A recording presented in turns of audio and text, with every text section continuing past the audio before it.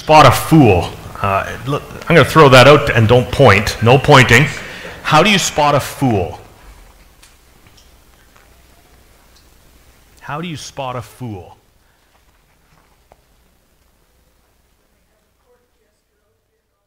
Court jester outfit on? I don't need the costume. Look in the... Thanks a lot, Roy. Look in the mirror. Oh, without pointing, that was barbed. Okay. How do you spot a fool? Good. What makes a fool a fool?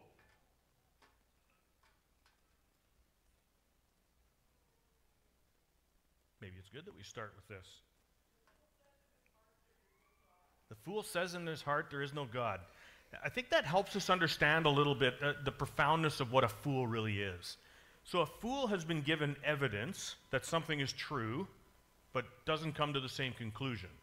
Or the person knows something to be true, but does not respond in an appropriate way. So when it says the fool says in his heart there's no God, it could be that he sees all this evidence. There must be a God. There must be a creator. There must be somebody responsible for all this. That would be the natural assumption. But some would say, no, it just happened. That's a fool. Or it could be that they know there's a God, but they don't want there to be a God. And so the fool says, the evidence is here, but I don't want to respond appropriately to the truth that is likely there. Now we can see that in a plain sense, that some people are just plain ignorant to some things. They don't come to conclusions by all the evidence that's there, and they just can't come to those. And so some people are fools for that reason. Some people are just fools in the way that they respond to situations. They know better. You ever felt that way? You should know better than that. And so that is definitely the pattern of a fool.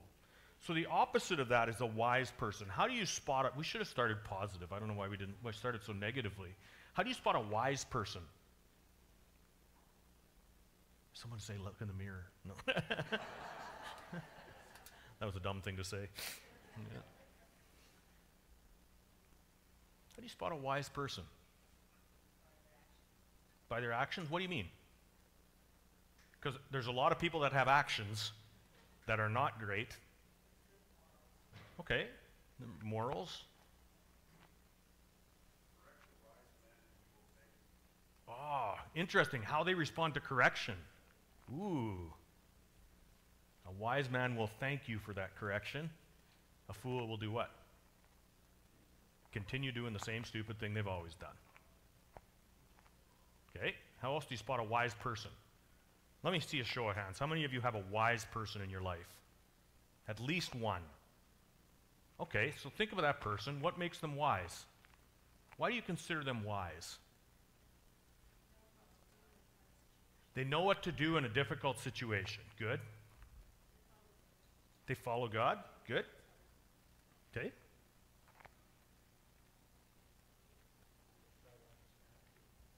They'll listen, they'll understand.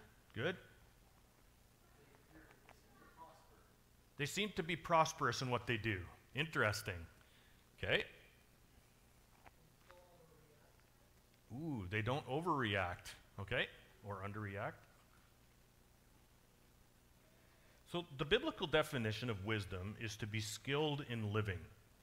So they know, maybe it comes through, and often wisdom comes through experience. They've learned from their mistakes, meaning that they don't make the same one again. So like a fool would continue doing the same thing. A wise person can foresee the outcome of something that you're going to do. So a wise person will not just think about the immediate, they'll also think, if I do this, this, and this, then this is likely going to happen. And that is often learned through experience. Now, I know a lot of smart people who are fools. Anyone know any of those? You can be very knowledgeable. Ron's raising his hand. You can be very knowledgeable and still be foolish. So you can know all the details about something and yet not respond appropriately. And so a wise person you go to for counsel because you know that the counsel that they're going to give you lines up with and would likely accomplish what you're hoping for in the future.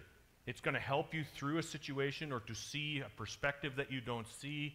And so wisdom sees beyond themselves, and it becomes skilled in living that they know how to react and respond and so on. So we're going to look at these two words, and they're going to be consistently in 1 Corinthians chapter 1 in particular, and then into chapter 2. And it's going to talk about the wisdom of God and the wisdom of man and the foolishness of man and so on. And I just wanted to have this just in our minds as we're reading it. So when we think of the wisdom of God and the wisdom of man, they're two completely different things. He's not saying it's just that God's a little smarter than you. That's not what he's saying at all. The wisdom of God is completely foreign to you and to me, and it cannot be understood through just reasoning or through study, like intellectual exercise in some way. See, the wisdom of God sees us and sees the situation that we're in for what it is, and he sees that the only solution for the problem that we have is going to be his Son. And so he's going to look at this as we read 1 Corinthians. He can see the outcome if we keep going in the way that we're going. He sees the solution, and he responds appropriately to it. Now, the rest of us look at it, and the rest of the world in our wisdom look at it and say, that is foolishness. What God is doing is foolish. It seems reckless and stupid that God would try to accomplish or try to deal with this problem in this way, and we'll look at that. So let's pray, and then we're going to read our passage together. Father, even as we read this, and as I've been studying this, I realize that my own words, my own reasoning, my own preparation here is for nothing if your Spirit does not open our eyes to see it. Lord, you tell us in the Psalms that just like the psalmist cried, open our eyes that we might see the wonderful things in your law. And we pray that you would open our eyes in that supernatural way that we can't get just by our mere human understanding or by trying to understand it with our own intellect. There's something divine that needs to happen here for us to grasp what you are doing and what you have done as wisdom instead of folly or foolishness. Lord, everything you do is with purpose. It's perfect. And so we give you praise for it. I pray that we would hold this out like Paul with confidence and with courage, and I just pray, Father, that you would transform our life by this truth, this wisdom of God. Lord, as it confronts what we consider our own wisdom, we pray that we would be, just as Paul reminded us, that we would be willing to be corrected and confronted in our folly. And Father, in that we would come under your wisdom and we would experience the power of God here even today.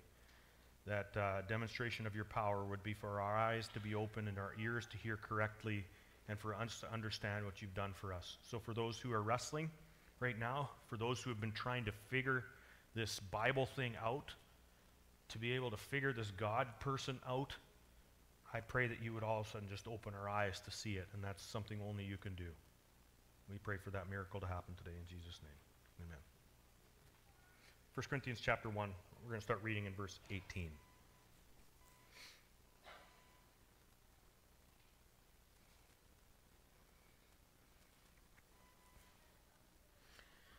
For the message of the cross is foolishness to those who are perishing, but to those of us who are being saved, it is the power of God. For it is written, I will destroy the wisdom of the wise, the intelligence of the intelligent I will frustrate. Where is the wise person? Where is the teacher of the law? Where is the philosopher of the age? Has not God made foolish the wisdom of the world? For since in the wisdom of God, the world, through its wisdom, did not know him. God is pleased, though, through the foolishness of what was preached, to save those who believe. Jews demand signs, and Greeks look for wisdom. But we preach Christ crucified, a stumbling block to the Jews, and foolishness to Gentiles. But to those whom God has called, both Jews and Greeks, Christ the power of God and the wisdom of God. For the foolishness of God is wiser than human wisdom, and the weakness of God is stronger than human strength. Brothers and sisters, think of what you were when you were called. Not many of you were wise by human standards. Not many of you were influential. Not many of you were of noble birth. But God chose the foolish things of the world to shame the wise. God chose the weak things of the world to shame the strong.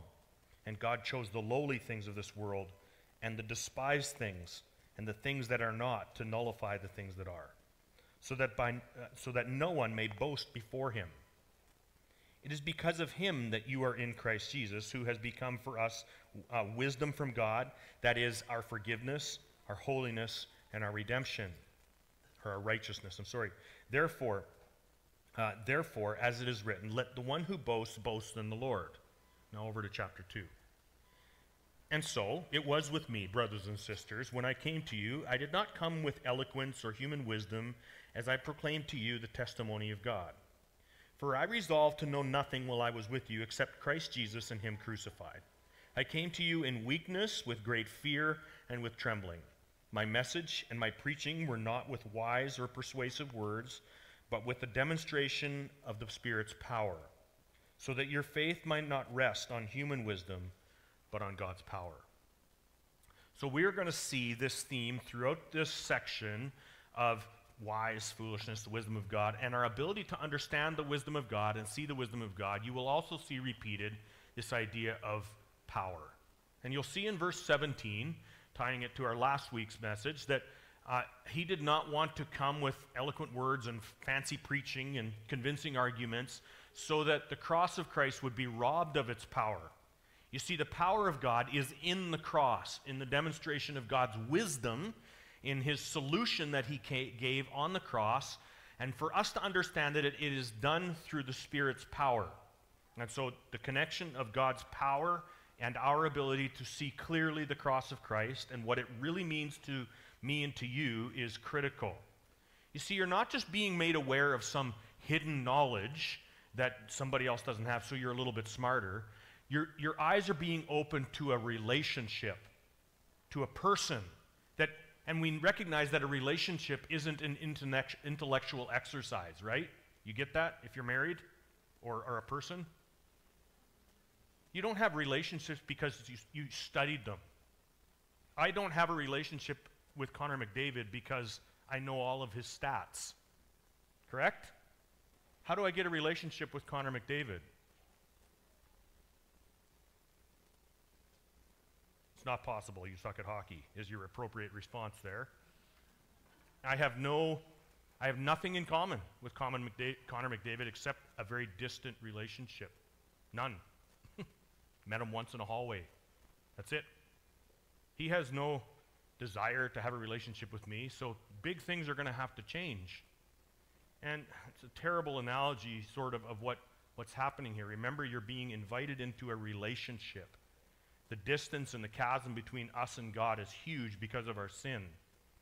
But God demonstrates his own love for us in this: while we were still sinners, he came and he died for us. And that's crazy. That's crazy. Why did he come and do that? Not so that you could know all of Jesus' statistics and what he did and be able to track and have timelines and understand everything in the Bible, but so that you could have a relationship with him. And that is built and rooted and sourced in the person of Jesus, okay? Let's start unpacking this passage real quick here. I think we need to spend some time here because it is such a critical part to our understanding. You see, the gospel is humbling. None of us did something in order to earn God's favor. And so he didn't love you over someone else because you did something. Or you weren't smarter than the guy next to you, so you figured it out. Well, they're stupid and they couldn't figure it out.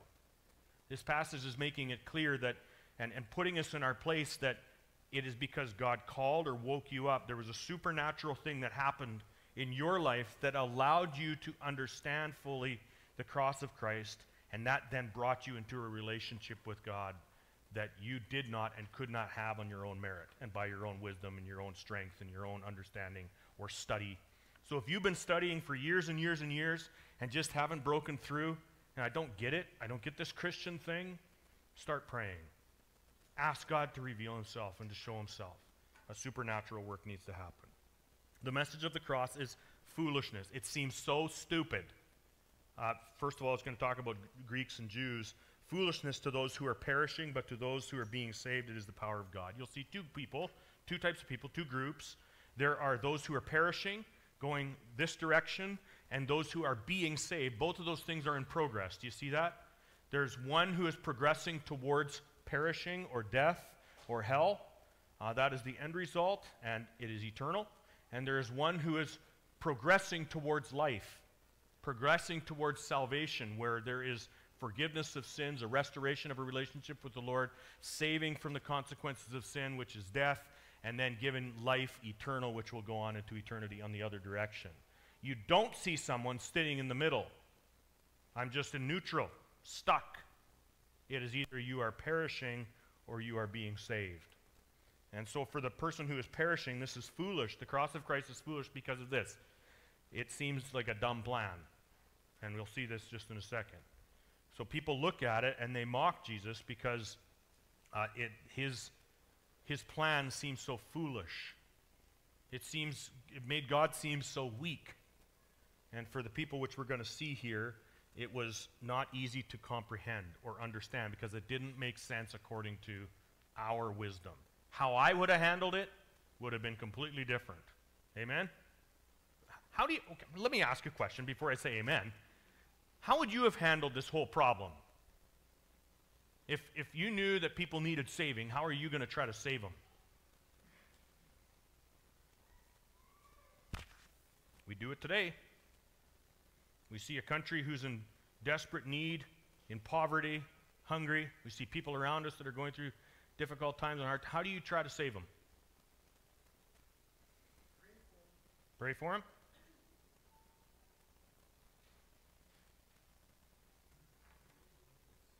Meet their needs. Good.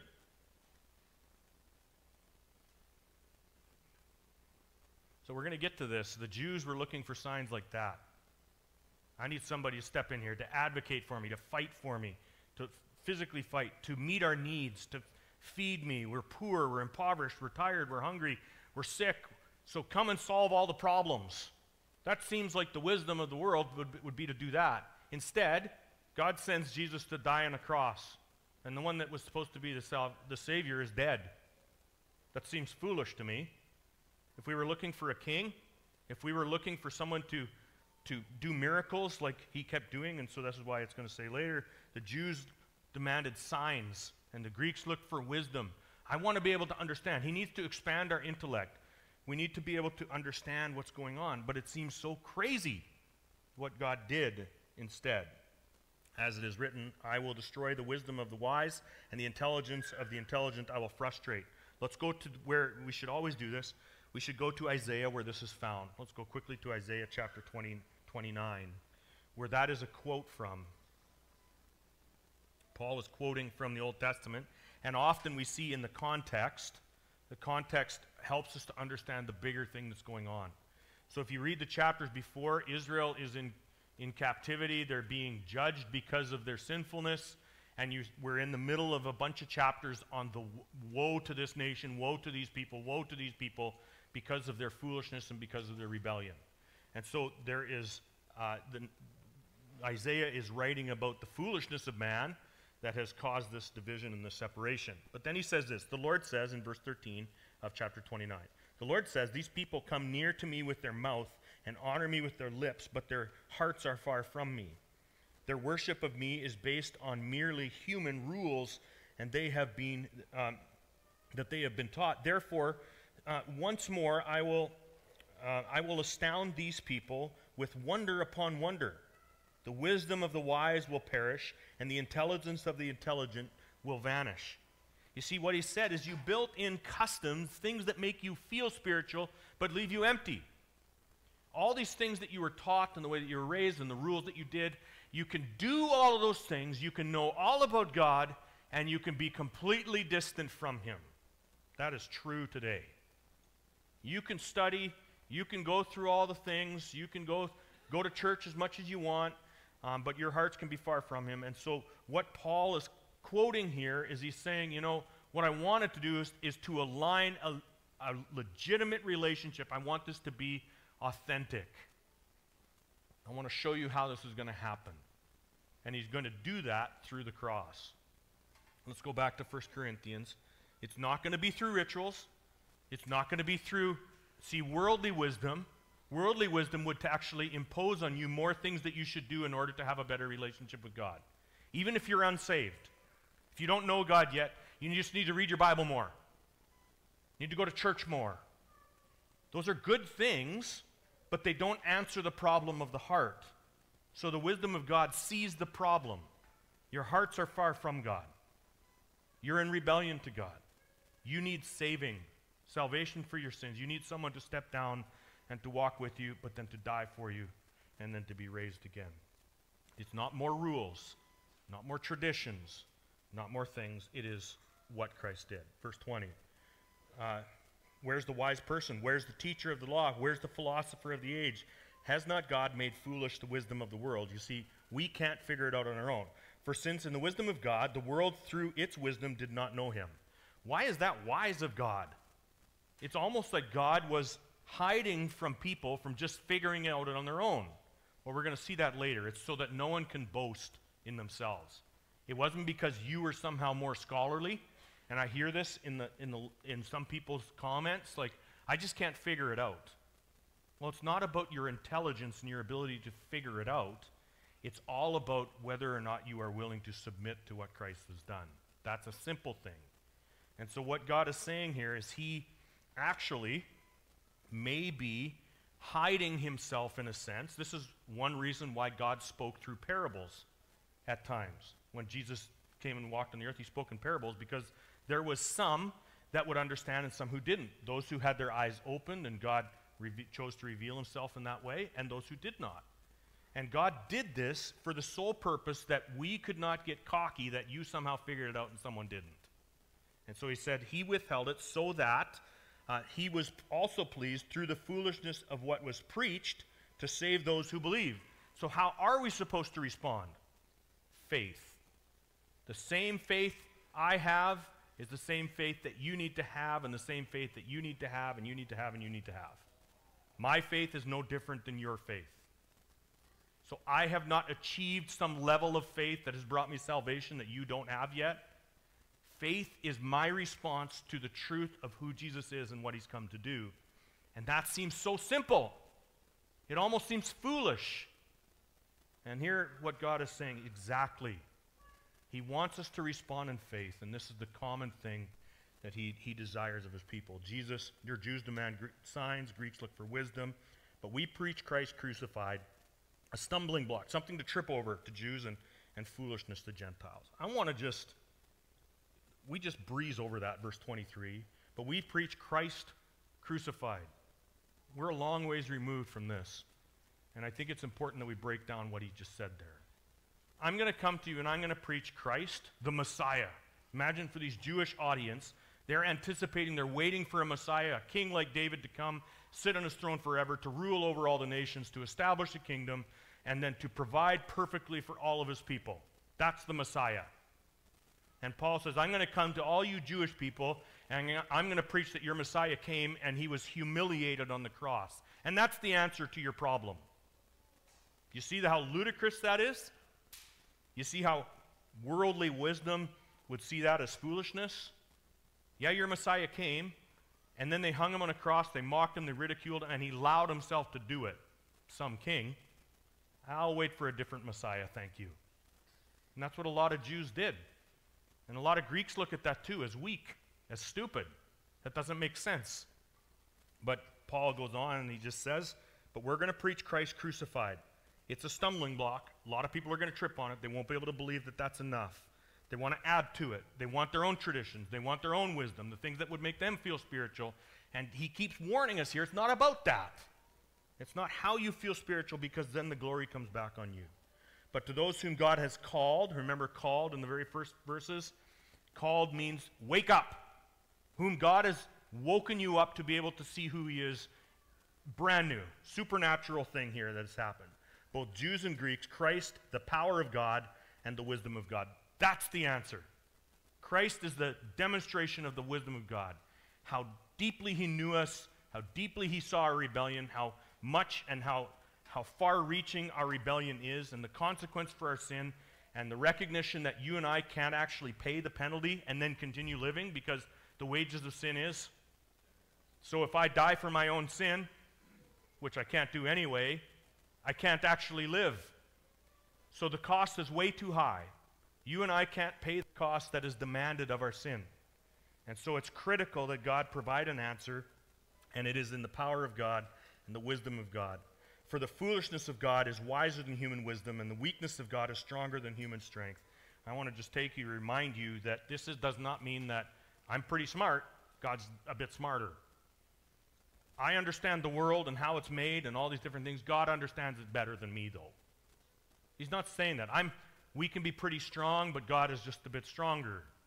No, we're in completely different universes as far as how he sees and interprets the world, and what he sees in us, and what we understand about ourselves and our world and the problems that we have and the consequences for sin. He sees it in a way that you and I don't.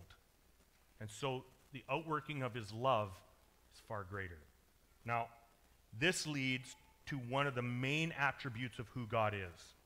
He is holy. Everyone's heard that before? Holy does not just mean pure. Holy means completely unique from, completely set apart from. So his love is unlike our love. His wisdom is unlike our wisdom. It's completely separate, completely different. Let me take you to a passage in Isaiah. I'll read it for you, and you don't have to turn there.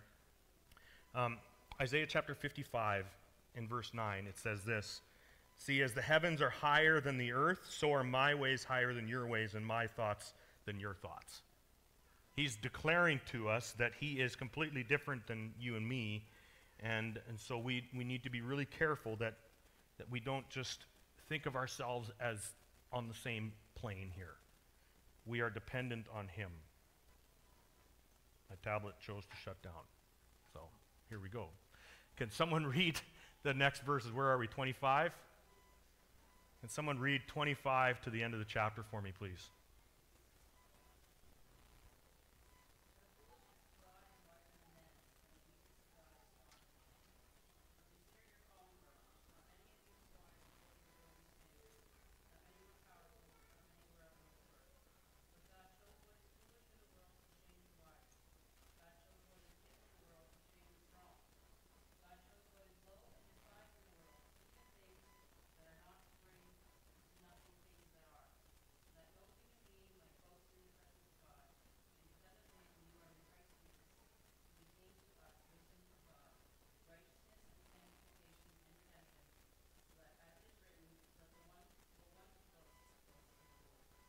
Very good. I want to take you to a passage in Jeremiah. That's how this passage ends. Jeremiah. I think, come on, reboot thing. Jeremiah 9:23. Jeremiah, there we go. Jeremiah 9:23. This is what the Lord says: "Let not the wise boast of their wisdom, or the strong boast of their strength, or the rich boast of their riches. But let the one who boasts about this, that they have the understanding to know me." That's a relational knowing. "That I am the Lord, who exercises kindness, justice, and righteousness on earth. For in these I delight, declares the Lord." That word kindness is that. Remember we learned a little Hebrew a few weeks ago? What's loving kindness? Anyone know the word? Chesed. Good stuff. We can to know his love is a supernatural thing that happens. And so this is why he does not choose wise people. He's putting us in our place here a little bit, Paul. He doesn't say, though, that we're all stupid people. There's only most of us are stupid. Doesn't he say that? Not all of you were wise. Actually, very rarely did God choose those people. And Jesus actually talked about this really hard for a rich man to enter the kingdom of heaven. Right? It's actually really hard for a very intelligent person to enter the kingdom. What's the hang up? What is Jesus recognizing there? Pride. It's been the sin from the garden. And right from the very beginning, you don't need God. You can decide what's right and wrong. You can be like God. And so we become gods to ourselves when we have an abundance, when we have all the knowledge we think we need, we have all the things that we think we can make our life successful. And so God says that he's going to frustrate that. And one of the ways he does that is by bringing us to the end of ourselves often. And maybe you've been there, and then when you're left with nothing, It's a perfect place for God to speak the truth of the cross into. But he's saying here that the one who boasts should boast in the Lord, not as in his own abilities. I think that's important. Now we see what he has done. We're not supposed to look into ourselves. Verse 30 here. Verse 30, it is because of him that you are in Christ. Because God did it. It's a supernatural thing that brought you here. You didn't do it on your own. Who has become for us wisdom from God, that he is our righteousness, our holiness, and our redemption. See, we don't find our righteousness in ourselves. It's not a righteousness that we manufacture by being a good person or of high moral standing, by doing all the right things at all the right times. Then God would love us. That's because that's how I have a relationship with God. No. It says he is our righteousness. He has done this through his work on the cross. And so he imputed or gave us a righteousness that we did not have and could not have on our own. He is our sanctification or our holiness. He is then, as he is holy, he has taken us and made us holy. You didn't set yourself apart by being weird. As a weird person, see, I'm unique. Look at the way I dress. Look at the way I act. I'm so unique that God must love me. I'm so unique by the standards that I have or so on. You don't create your own holiness. God does that work as well. So he is the one that sets us apart. And lastly, he uses a slavery term, redemption. He uses this word to purchase back. You don't earn any of this. So it's not by what you bring to the table at all. Not your good works, not your ability to be different, not your willingness to go to church when everybody else isn't going to church. It's not your ability to do things that you might earn God's favor. That's by paying back. He says, no, Christ has paid the purchase price for us. You and I could not. That all happened in the wisdom of God, of Jesus on the cross. Chapter 2, verse 1. And so it was with me, brothers and sisters, when I came to you, I did not come to you with eloquence of human wisdom. I didn't come with good persuasive arguments in that way. We saw that Acts 17. He did that with the Greeks. It didn't accomplish what he wanted. So he resolved in his heart to preach Christ in the next chapter of Acts 18 to the Corinthians. But I resolved, as I proclaimed to you the testimony of God, for I resolved to know nothing while I was with you except Jesus Christ and him crucified. There we have it again. This was going to be the sole purpose of my mission. I came to you in weakness and with great fear and with trembling. Now, Paul was a highly educated person. He was a Pharisee of Pharisees. He'd gone through every Jewish ritual. He'd done all these different things. And yet here it says all of those things meant nothing. You see that? Really highly educated, well-renowned among the people, had followed through on all the commands of God as a Pharisee, a Jew among Jews. He was the quintessential one that you think would have it all together. But he had nothing apart from Christ. And so he says, I came to you in weakness, that all I come with is the message of the gospel. Not with my own abilities, not with my own background that gives me this confidence, but it is because of Christ. So I came to you with great fear and with trembling. This is how he approached the Corinthian people, meaning that he recognized his dependence on the Lord to do anything for him. If you have a family member, if you have a loved one, if we want to reach our community, if the world is going to be reached for the gospel, we need to be obediently going, yes, but God must do a supernatural work to open the eyes of our loved ones and of people. If you want to get to know him, come with a humility, asking and seeking the Lord that he would allow you to see who he is. Verse 4, my message and my preaching were not with wise, this is worldly wise and persuasive words or persuasive arguments, but with a demonstration of the Spirit's power. What was that? The Spirit's power was that God opened their eyes. That when he preached the foolish message of the gospel, in human terms, that people got it. They looked at it as with wonder, with anticipation, with faith.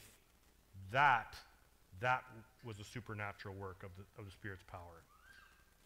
Now, so that your faith might not rest on human wisdom, but on God's power. So here it is. How do we respond by faith? When we read Hebrews chapter 11, we see how faith transformed the lives of people.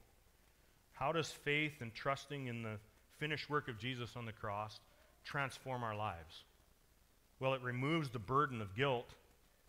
It gives us a peace that I don't have to earn this somehow, that I'm secure in my relationship with God because Jesus has come and he's not only purchased my salvation, redemption, He's given me righteousness that I can't do on my own, and yet he's called me to sanctification or to holiness. And we're in process of being made holy by his Spirit and by his word. That's still his work. So our life rests and is dependent on him. And I find a lot of joy in that. Because what happens today and what happens tomorrow is in God's hands, and he's using this for his glory. Remember, everything that happens is for his glory. That's how the chapter ends. Not to make much of me, but to make much of him. And so this should thrill our heart. It should affect our worship. It should affect our view of our loved ones. It gives us hope, because when things seem impossible and difficult, imagine Paul going into brand new areas that have never heard about this. How on earth is this gospel message going to go out? And yet he goes with fear, trembling, and with anticipation, knowing that when he preaches the gospel, that the Spirit's power is going to open their eyes to see the wonder of it. I'm praying the same thing for you as a church, that you would see in a fresh way how awesome the cross of Christ really is and how much that transforms our life. Father, thank you.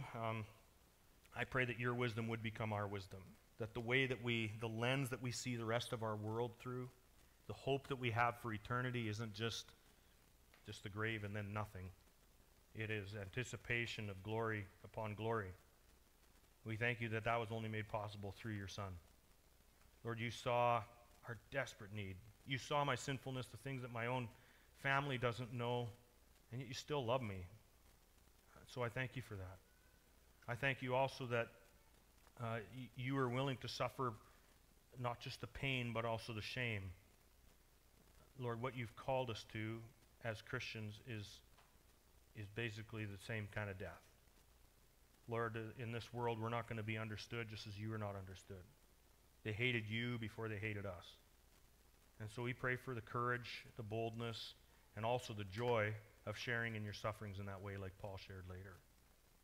I pray, Father, that we would just see the wonder of being able to experience you in these dark times, knowing that there is resurrection as well as part of this plan that you've given.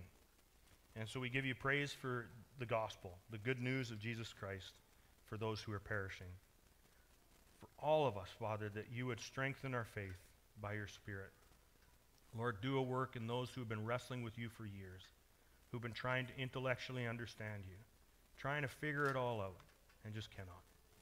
I pray that they would respond to you by accepting what you've done for them, by moving forward with joy and with thankfulness in the provision of your Son.